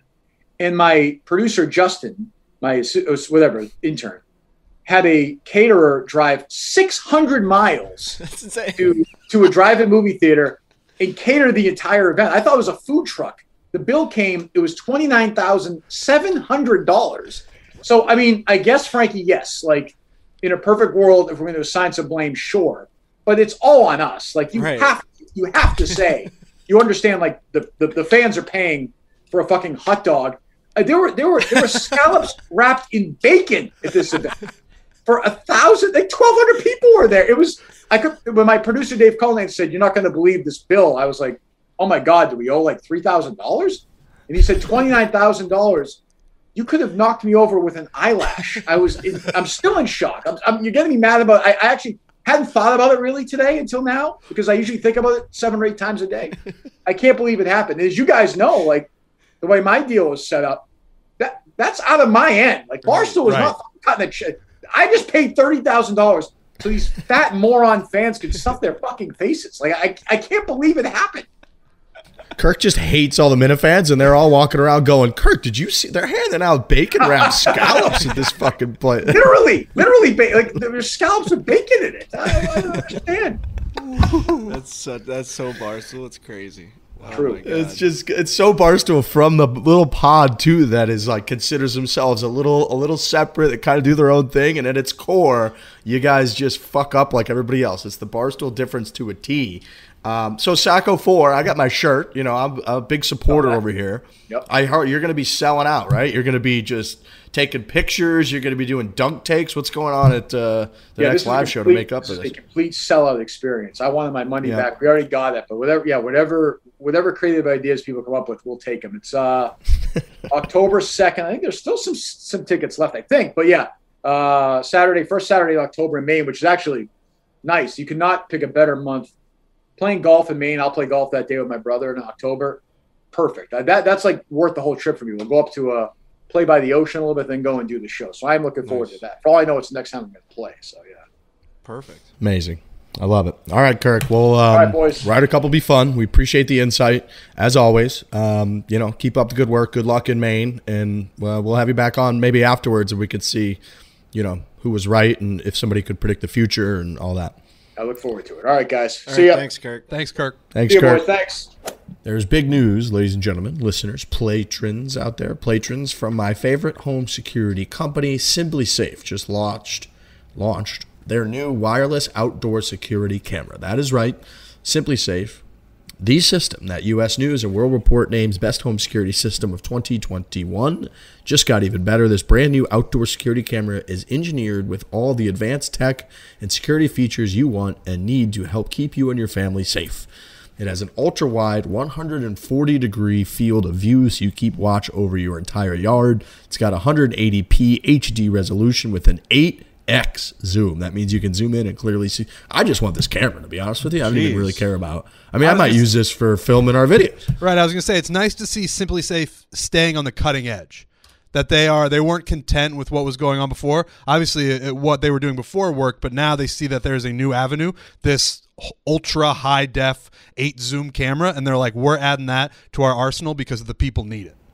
Listen to this shit, Trent. It's got a built-in spotlight with color night vision so you can keep an eye on what's going on day and night. It's super simple to set up, which makes sense because we're talking about Simplisafe. This camera has it all, and it integrates with your Simplisafe home security system, extending its protection to the outside. Wow. This thing sounds awesome. To learn more about the exciting new Simplisafe wireless outdoor security camera, visit simplisafe.com/foreplay. What's more, Simplisafe is celebrating this new camera by offering 20% off your entire new system with your first month of monitoring service free. So you get 20% off entire new system, and you get first month of monitoring service free when you enroll in interactive monitoring. So go to simplisafe.com/foreplay. Again, that is simplisafe.com/foreplay. You get the new camera. You're going to get the new system with 20% off. You're going to get monitoring service your first month free. That's simplisafe.com/foreplay. Well, we'll just hop right in. Cool. We got Mardy Fish. Big time, obviously, star in the tennis world, retired now. He's got the Untold Breaking Point coming out on Netflix. I was kind of reading through some of this. I think it's September 7th, so yesterday that this puppy came out. Is this, I know a lot of, there's been a lot of chatter about the Formula One documentary and people that, PGA Tour just announced that they're going to do something based sort of off that. So in terms of kind of the pitch on the show, what are we looking at here? Well, it's a story. It's certainly a story of my sort of life upbringing of tennis and how I guess difficult it is to sort of make it in a sport, in an individual sport, and then my struggle with mental health and how I sort of overcame that and tried to just become a success story for someone. The whole reason that I started talking about it was because I'm a big sports fan as well. And I didn't have a sort of success story to lean on to sort of go, okay, there's an athlete that was at a high level, struggled with mental health or some form of that. And then got back into it and was able to succeed at a high level again. And so I wanted to be a success story for people that were coming behind me. I mean, we're struggling with, I struggled with severe anxiety disorder for a long time, still due to a smaller degree. But, I just knew there were more people out there that were struggling as well, doing some research on it and getting some education on it. Initially, sort of learned that there's tens of millions of people that deal with mental health issues every day, just Americans. So you're not, you're certainly not alone if you're the only one, or if you feel like you're the only one dealing with it. So that was sort of the premise of the story and the doc and how it came out. And I think it turned out really well. So I was actually, go ahead, Lurch. Lurch is, by the way, our tennis expert. So. I'm the biggest, certainly, tennis fan on the show, and I was actually able to watch it. I saw Madison Keys actually tweet about it the other night, and our plane was grounded in Little Rock, Arkansas, and I was like, oh, perfect. So downloaded it on Netflix and gave it a watch, and I've followed tennis my whole life, and so I've always played, never like competitively, but, wherever I could. My brother and I always have a good sibling rivalry match, and was obviously huge. I would say it's neck and neck. He's got a great forehand, but doesn't feel like he would say that. Yeah, that's right. That's no, I would say it's very fair to say it's neck and neck. But yeah, there's some curse words that go alongside of it. But anyways, the doc on Netflix is like remarkable, and I was a youngster growing up, I obviously knew of our top Americans. You were certainly, neck and neck with Roddick, but I didn't know the backstory of you guys living together as kids. And then you rededicating yourself to the game in your late ages to go on this incredible run to, make the ATP finals in London and basically create the world around you of Mardy Fish, our top American tennis player. So for anybody out there, it's a must watch as it dives into your life. And I had no idea, honestly, the details of it. So I give that just 10 thumbs up. It was really, really well done. I thank you for sharing your story. I thank you for, republicizing the struggles that you went through, right? Those are kind of past you, but your closing line of, I deal with it every day and I win every day, I think is truly remarkable. So something super special. And I guess, Riggs, I don't know if you want to continue to talk about the tennis, the show on Netflix or what the case may be, but I'd be super interested to know, obviously you were just the captain of the Davis Cup team. What's your relationship with tennis today? Thank you for saying that, and thanks for watching it. I appreciate that. Today, I mean, I'm still the Davis Cup captain for the U.S. So we've got a lot of. I feel like we say this all the time. We got a lot of young, up and coming, like sort of studs that either haven't broken through as quick as we thought, or are sort of coming along right now. Someone like Riley Opelka is my favorite. As a kid that he's an upgraded, and John wouldn't mind me saying this, he's an upgraded version of Isner, he's a tiny bit taller, same type of serve, same type of game, a little bit better backhand, maybe not quite as good of a forehand. Isner was a total bulldog on the court. So, in terms of competitiveness and stuff, he was unmatched almost. But Opelka's kind of got that huge game where you're just like, man, if you can just sort of figure out the mental side of it, the competitive side of it. Great kid, root for him like crazy. He's sort of our top guy. Sebastian Korda is another one who his dad obviously was Peter Korda and won the Australian Open a bunch of years ago. And obviously his sisters golf podcast. Yeah, exactly. Jess and Nelly.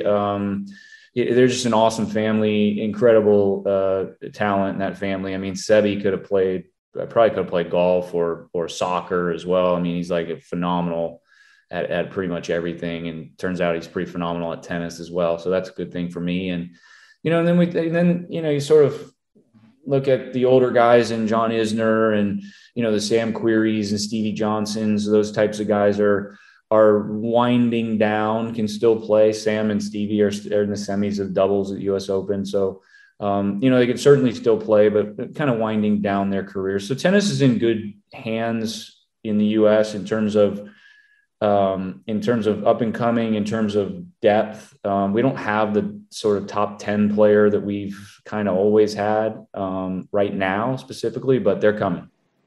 Yeah, I think the game, and you probably looking back, I'd be interested to hear if, your career and was tumultuous in terms of, your ranking, where you were at and, where you wanted to be and where you thought you could be. Certainly there was the McEnroes, the Couriers of the world. And then there was, certainly in your docu, it kind of alluded to the fact of, who's going to carry the torch for us. We're hoping it's Fish. We're hoping it's Roddick. And now where the game is, when you think about it with, Fritz is another one that you didn't mention, but got upset by Brooksby in this, in the Open. And so is that something you look back on and say, damn, my career was tough. I loved every second of it, but I'm so proud of what Andy and I did in terms of carrying the torch along with a lot of other guys to where it is now, because I certainly think we don't have a top 10 player currently, but there's just so much to root for in terms of the American youth of tennis and where the game is. Yeah. I mean, there's a couple things there. I wouldn't put it on anyone to come after the generation that we came after, the Agassiz, Sampras, Courier, Chang. I mean, you can kind of go on and on. They had like 5 guys in the top 10 at the same time, 6 guys. Those are the guys I know. Yeah, exactly. So coming after them, I mean, it's like, it was difficult media wise to, Andy jumped out there right away. I mean, obviously he was the alpha male of our generation. So he comes out right away and, and wins a slam before his 21st birthday, or right at his 21st birthday. I finished that year like 15th in the world, something like that. And I was 21 as well. So like, we were feeling like we were in good shape there. Andy continued it. I didn't. And you mentioned part of the doc where, initially the beginning of my career, I thought I worked hard enough. I just didn't understand like the actual, the total discipline, dedication, professionalism that it took to get everything out of your game, period. And I just didn't understand that. I thought when I worked hard, I got tired quickly, and then I'd stop because I was tired. Like that's what I thought was supposed to happen. Preach, brother. Preach. And so you're speaking our language. Yeah. So I found myself, not heavy walking down the street. Oh, that guy's fat, but like that guy's a professional athlete, like that kind of thing. In 2009, and I had to have a knee surgery that was because I was too heavy to be doing what I was doing. Not walking around the street, but like running around for 4 hours on concrete. And so I sort of rededicated myself and said, honestly, had a look in the mirror moment where I was just like, this is your chance, to like finally lose some weight, get in shape, like really physically get in shape. And I thought I was going to lose 15 pounds. I ended up losing 32 pounds. And so it just flew off. I was super disciplined with it. It rolled into everything that I did on and off the court in my life. Stop drinking, stop putting like bad, just kind of crappy things in my body at the time. And just sort of reinvented myself. I didn't know where it would take me, but I knew that I was different and a different player, a different body, all that stuff. So, and then finally, like coming in the generation that we came in with, Federer, Nadal, Djokovic, and, to a certain degree, Murray, it was sort of a blessing and a curse, right? Like it's kind of cool to be playing in that generation, with those guys, and, nice to say that I beat them once, but they beat me a lot, and they beat everyone a lot. And so it sort of stunted our careers a little bit, I guess, with playing with those sort of 3 or 4 guys where they're just hogging all the majors, all the big events. Those guys. What was confidence like going into matches against those guys? Like, did you, in your heart of hearts, think you could win? Were there times when you thought you could win? Other times where you went in being like, all right, boys, I'll see you after the match. We're going out. Honestly, you had to be real. I didn't play. Thank God I didn't play Rafa on clay. That would have certainly felt like that, right? Like you going out there and you're like, don't get double bageled here.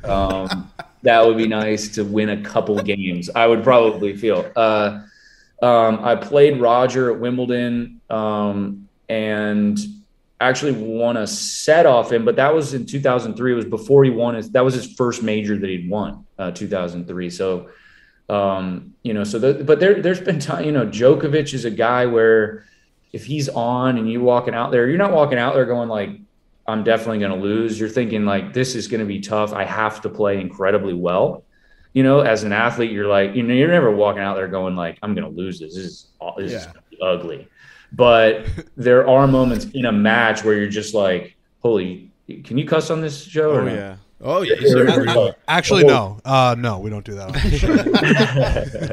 I was just like, holy shit, this is getting ugly here. I also played Roger in 2000. I think it was 2004 final of a grass court tune-up tournament in Halle, Germany, and he was up 9-0 in the first sort of 9 games, and so 6-0, 3-0, and I'm thinking to myself like, this is not good. These people have paid a lot of money to come here, and like this stadium's packed, and this is supposed to be a final, and like this is not good. And I swear to this day, I still think Roger let me hold out to sort of, because he understands there's sponsorships and like people there and stuff. He's like, I'm not going to lose to this guy ever. So like, I'm just going to let him hold serve, and it'll be 6-0, 6-3, and it'll be a comfortable win for me. I'm telling you, I swear to you, that's exactly what happened. He let me win 3 games in the finals of a grass court event. So you're coming up with those guys. Sometimes it can be pretty daunting. How much do you in tennis? Because I don't know. I mean, and I will say that the big matches I think are maybe some of the best television in the world. Like it is so good when guys are evenly matched, when the stakes are really high, when there's the history, you got the Wimbledon and the outfits, and you got the clay and how unique. Like I love that, but on a day-to-day basis, I like most people not that crazy into it. Mm-hmm. On a match-by-match basis, how much are you genuinely studying your upcoming opponent, like going into it? So if I haven't seen a lot of them, I'll try and search for some videos like YouTube. I remember, this is kind of before analytics and stuff, sort of 2011, 12, sort of that type of time. If I got somebody in the first round or two at a slam that because the Grand Slams are the biggest draws. They're actually the easiest tournaments to get into because their draws are so big. It's 128 draw. So you can get some guys there that are, qualifiers or sort of snuck in because they played a lot on clay and they were good on, some Spaniards or something. So I'd try and look for those guys online, honestly, and ask sort of anyone, look at his previous results and see if any American has played them or kind of anyone that I was close with has played them. I love just Googling them. Like, who the fuck is this guy? All right. Sort of, yeah. Honestly, like there's been time, look up the guy's ranking and it's just like, this guy's ranked 340, which is still like a pretty badass tennis player, but like in our, kind of in our world, it's hard to find him or hard to find a lot of stuff on him. The other guys, I had played so often or watched so often. It's important. It is important to watch specifically tennis because it's just such a one-on-one type game. It's not like golf where you sort of playing yourself and playing the course. You're not playing the other 140 guys out there. You're just like in tennis, you're just out there playing one guy. So you just have to beat one guy that day. You don't have to beat the entire draw. You'll figure it out after who you play or if you lose, whatever. But like, you just have to figure out that one day. So that's, you kind of get with a coach and with your coach and they do their research. And if they don't, they're fired. And you try to find as much as you can on them. You go back, you watch some of them. I'd watch some of the matches that I had played. They give us a little JPEG back in the day and you plug it into your little computer or whatever. And like, you can watch previous matches and stuff like that. So that's kind of what we did. Yeah.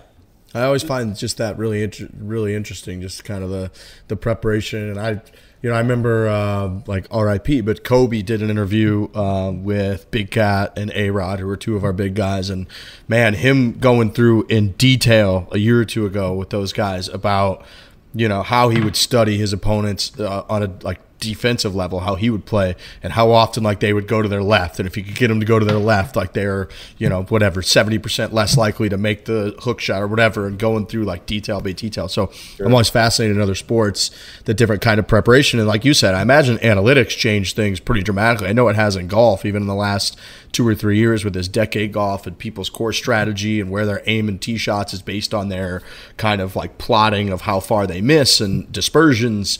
I imagine that's changed tennis a lot in terms of preparation level. I didn't know how deep you wanted me to get into it. I mean, I could get into like the, like how we, let's go, baby. We love this shit. There's certainly there. I mean, look, so to pull back the curtain, then, I mean, I would follow guys' patterns.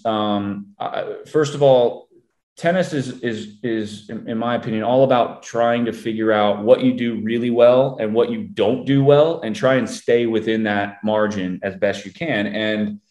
And so trying every point, like there wasn't a shot that I hit that wasn't on purpose. And it looks like when you're out there watching, you're like, oh, they're just striking the ball cross court, and then one guy changes direction down the line, and they're yelling at umpires. No, it's like every shot is hit on purpose to try and set up, at least for me, try and set up my backhand. My backhand was my best shot. It was I thought one of the best shots in the world in terms of backhands. I would put my two-handed backhand up with anyone else's backhand in the world at the time when I was playing at a high level. And so I would try and set up my backhand any way possible. So I would develop a shot down the line, which took off a little bit of pace, but had some height on it and pushed the guy back a little bit on the court. So then they'd either have to come short. I always tried to get to the net as well. I have good hands and feel at the net. So I felt like my ground strokes weren't as good as, let's say, Djokovic, for instance. So I would try and push him back to his backhand side as much as I can, knowing that he's either got to come back to my best shot, my backhand cross court, or if he leaves it a little bit short, I can hit a forehand, come to the net. That was sort of how I would try. But everyone's so different, right? Because if I played Nadal, I would try and open, everyone said like Nadal had this crazy forehand, right? He still has this unbelievable forehand, maybe the best forehand of all time. Certainly the most powerful and heavy forehand in terms of like the RPMs on the ball, pushes you back like crazy. If I were playing him, you would think you'd want to stay away from his forehand, right? But for me, if I opened up the court on his forehand side, got him over on his forehand side, hitting forehands, as opposed to hitting forehands on the backhand side, where he was just absolutely deadly, I could open up the backhand and get it there and then be super comfortable if he's hitting backhand. You're never comfortable if he's hitting forehand. Like these guys are all different. Like I'd play Djokovic different than I'd play Nadal different than I'd play Federer different. Federer hated playing defense. He was the most offensive player ever in terms of having control of every point. He was not very good. He missed a lot. He actually gave you a lot of points, but where he was great was he could just turn like an uncomfortable ball for him into a winner like that. And it was like, he was like the only guy outside of like the major servers, let's say like Opelka and Isner, these guys that serve 150 miles an hour and just hit like a million aces. Roger would take the racket out of your hand like no one else. And so you couldn't play your style when he was on. He was just so good. He would hit shots that you wouldn't even try and practice. And you'd be like, why would he hit that shot? And he'd make it. And now, he was just, the talent was just incredible on him. Would you equate it to like he's just firing at flag sticks like all day long in golf? Yeah, golf wise, yeah. I mean, so he's like tight fairway. Everyone's hitting 3-wood bomb driver without hesitation. Right down the middle. Pin, tight pin in the corner, in the back, little swell, whatever. Right at go at the pin when everyone's like middle of the green, let it float right, something like that. He's just at the pin, just deadly. Amazing. Do you think like tennis now, I think we've talked about this in a lot of different sports really, but do you think it misses rivalries in the sense that clearly like with the top 3 and we throw Murray in their top 4, there's obviously rivalry. I mean, 3 guys tied with the most slams of all time, but like hated rivalries, right? Like I mean, my dad always talks about tennis in like the 80s, and when these guys fucking hated each other, it seemed like, and that's sort of what a lot of the matches. And do you think it needs more of that? Do you think it's how do you kind of feel about that in terms of just the overall media appeal to tennis nowadays? I mean, we were lucky that Roger and Rafa were so great for tennis. They're incredible for tennis, but it would have been awesome if one of them was like a total dick, and they're not. Like they're both so nice. Yeah. I've kind of always said like Novak should lean into like the hated guy sort of play. He'd make a ton of money on that. He's already like he's the guy that beats your favorite player every time. So like he's already not going to be liked, and he's beating Roger and Rafa most of the time. And if you look at their numbers and stuff, I mean, he's most likely going to go down as the greatest ever in terms of slams, in terms of record against those guys, in terms of record against top 10, stuff like that. And so for Roger and Rafa fans, which there are plenty, they don't like Novak because he beats them all the time, and he's certainly beating them nowadays. And so if he leaned into that like hated guy more than trying to have people like him, because he's a good dude. He's a good dude. He really is. He's just, for people that root for Rafa and Roger, he's hard to root for. They don't like the way he acts on the court or whatever. I mean, like not everybody can act like Federer on the court. Like he's, certainly I couldn't even try. I mean, I've seen him throw his racket one time in his entire career. So like, he's so unique. Those guys are so. He did unique. hit that ball one time though, which hit What's the that? ball at the line judge. He did hit that ball that one time at the line judge. Well, that was Well, Novak. Joker, right? That was Novak. Yeah. Oh, that's right. I thought he was talking about Federer. Oh, my mistake. Yeah, so Fed's like so well liked. He's like, I mean, he's the equivalent of like Derek Jeter going into Fenway and getting cheered. Like I've played plenty of matches against him where it's been in the States and they're supposed to be rooting for me and they're just rooting for Roger. And it's like 90-10, you know, it's not like 50, 60, 40. It's like legit, like 95-5, you know, and you're just like, how does this guy come in here and get all the fans and all, you know, it's like, so he's that. He's Jeter in Fenway, Jeter, Dodger State, like people rooting for him. Actually like outwardly rooting, like you would never see that. And so they're just so unique, you know, and just, I mean, it's special. It's like, you know, like I said before, it's a blessing and a curse a little bit. Like they took away lots of wins from me. They took away a lot of money, but it was also pretty cool to play them. Yeah, I'd love to see a full heel turn from Joker. That would be fantastic. It would be, right? Like he needs to embrace that. Like people don't like him very much, and they don't like the way he acts on the court and whatever. And like if he just leaned into that, you know, like he does the injury thing, right? Doesn't he take like injury timeouts all the time? I mean, he used to do that. He's much better with that now. Back in like 07, 08 kind of thing. Like, yeah, he was just lean into that. I agree. He just started like taunting people. They already don't, you know, like don't try and get the crowd on your side anymore. Like he would honestly be like Mac or Connors like back then. You know, Connors like was gnarly on the court, you know, like he was spitting at people and he was yelling and cussing at umpires and he was nasty, dude. But like he was Connors and you loved watching him.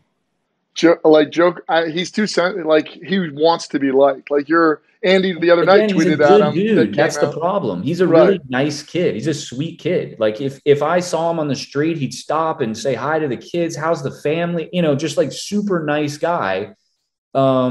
He's just sort of misunderstood, and then people don't like him because he beats their guy. Imagine he walks out to center court, just double bird to the crowd. Yeah. Dude, lean into it, man. I'm telling you, he would be a mega star if he did that. Mega star. His wife had the shirt, "I run with a wolf," the other night, and then Andy actually tweeted at him. Andy Roddick tweeted at him saying, "First, Joker takes your legs. Next, he takes your soul," and that was brought up in the post game presser. And Joker like corrected it because he does want to be liked, and he is a good guy. He's like, I don't take people's soul, you know, and like was very polite in the way he accepted that question. He definitely takes your legs, though. He definitely takes your legs. Yeah, he takes your heart. He takes your tennis game. That's for sure. It's interesting to hear you say that. There's like because when we talk about golf and guys, you know, playing in the Tiger Woods era, and you know they're always very thankful to play in that era because he was able to generate a lot more money for the collective group. But tennis seems to be a little bit more the opposite, right? Because it's such a you got to win the event to really rake in the cash. I mean, we didn't see that huge bump like Tiger. I mean, I don't think we'll ever see something like that again, right? Like, I mean, you know, the guy that owes him the most is someone like Phil, you know, that and he understands it and he knows it. He appreciates him and look, I mean, we appreciate Roger and Rafa, yeah, but like we had to play them specifically. It's just a little different. I've been lucky enough to play some mini tour events in golf and stuff and just enter just to have fun with it and everything and like try and study like the mental side of golf and stuff. And it's similar and so different at the same time. Like in tennis, we're so trained mentally to just stay focused the entire time. If you leave focus, you could lose a couple points and then all of a sudden you've lost your serve. And then that in turn, you lost the set, you know, against a big server maybe. But in golf, if you know, I played these events early on and I was so focused because that was all I trained. That was all how I trained, right? Like I'm focused, I'm never leaving. My mind is in it at all times. You do that for 5.5 hours in like a real round of golf, dude, you are exhausted. I leave the golf course and I'm like, I'm more tired than I was playing a 5-set match on clay, which makes no sense because we know how physical golf is. So like, in mentally, like I was like really fascinated by both games because they're, you know, they're so individual, but yet so different mentally. So anyways, it's just something to think about. I mean, you're an absolute stick on the golf course too. So like, and I know you grew up in Vero and you're friends with Jake Owen, who's been friendly to us. We've done a few things with him. Yeah, he's been on your show a lot. Yeah, quite a bit. He's a great dude. How's your golf game stack up against his?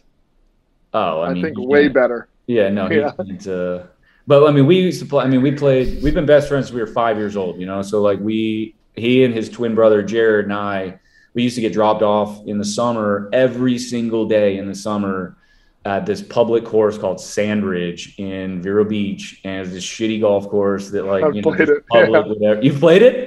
Yeah. I played it. Dude, I'd give anything to play Sandridge again. Like, I mean, but they would drop us off, and it was $1.07. It was $1 plus tax. It was $1.07 to play 9 holes to get a hot dog and chips. And so our parents would drop us off at 3 o'clock on every day in the summer, and we'd play 9 holes of golf and have a hot dog and chips every single day. And like, I mean, he probably beat me, I don't know, maybe once or twice. Yeah, I've played that because you drive by like Red Stick, and then you get to Sandridge, and all you want to do is play Red Stick. I've never played that, but then you get to Sandridge, and it is a sandridge. Like there's limited grass. Literally. It's an absolute all sand. But it's awesome, man. That's where we grew up playing. That's where Jake played his golf, and you know that's where he learned how to play. He's a great player, but he ain't fish, you know. I can't wait to send him a text. Be like, I heard you're a good player, but you're not fish. Tell him that exact thing. Marty said on podcast that he's a great golfer, but he ain't fish. He's that. That is so fantastic. Good. That's good. All right, man. Well, we appreciate the time. You know, Untold, Breaking Points on Netflix now. Raving reviews from our guy Lurch, our tennis expert. So yeah, we appreciate the time. I don't know if I've ever heard Lurch talk about anything like that in his life. He was excited. Dude, it's an unreal doc. It's I'll be watching. And I was just a kid. Say again? I said I'll be watching. I love it. Yeah, no. As a kid, I mean, thought I knew a lot about what was going on in the tennis world, and had no idea really of your whole story, honestly. So super cool, and just super interesting. So must watch. It's a huge, very high recommend from your boy Lurch on the show. Thanks for that. Yeah, I mean, I appreciate it. Thanks for watching, and thanks for having me, guys. I love the show, so listen to it all the time. So appreciate it. I'm downloading this for the plane right now. I'm downloading it for the plane right now. Do you guys touch on Let's get around at Sandridge? Do you guys touch on the moaning at all as a casual tennis fan? There we go. Here comes a Frankie question. Can you just talk to us about the moaning? Is it a culture thing at this point? Grunting. It's not moaning. It's grunting. It's moaning. They're letting out air to hit the ball a little bit harder than you usually do. It's strategic. Grunting. That's not science. It doesn't happen in other sports, right? So, like, I mean, Butch Harmon told us to do it on the golf course, right? But he said, "Wait! You've never heard a pitcher grunt as he pitches?" Yeah, a little. Yeah, I guess. Yeah, a little bit of a. Yeah, that's true. No. Listen to like David Price. Listen to Clayton Kershaw pitch. They grunt, dude. Right. I mean, they don't sound like the female tennis players on the WTA tour, but they grunt. All right. I'm just waiting for like a Mike Trout home run and just letting out a Mel Moan. You know, I think it's going to change people's perception of the baseball player. But listen, I'm a big fan, man. It was just funny. Yesterday, my buddy was at Arthur Ashe Stadium, and it was like one of those late. It was like 2 o'clock in the morning, or this was 2 nights ago. 2 o'clock in the morning, he's there, and it's just an empty kind of stadium, and there's just grunts happening, and they're echoing through Queens. It was very funny. I'm like, you guys just sit there with like straight faces on. It's crazy to me. You can hear it in Manhattan, yeah. Oh my God! Some of them are pretty loud. Some of them are pretty loud, but I had to get that in there. Yeah, it's all right. There's nothing wrong with that. I downloaded it for the plane, so I'm gonna on the next show I'm gonna do a little review. But again, we appreciate the time. Excited to watch the documentary, and yeah, we'll have to have you back on sometime. Yeah, thanks for having me, guys. Thanks, Marty. Appreciate it, Marty. Appreciate it. Thanks, Marty.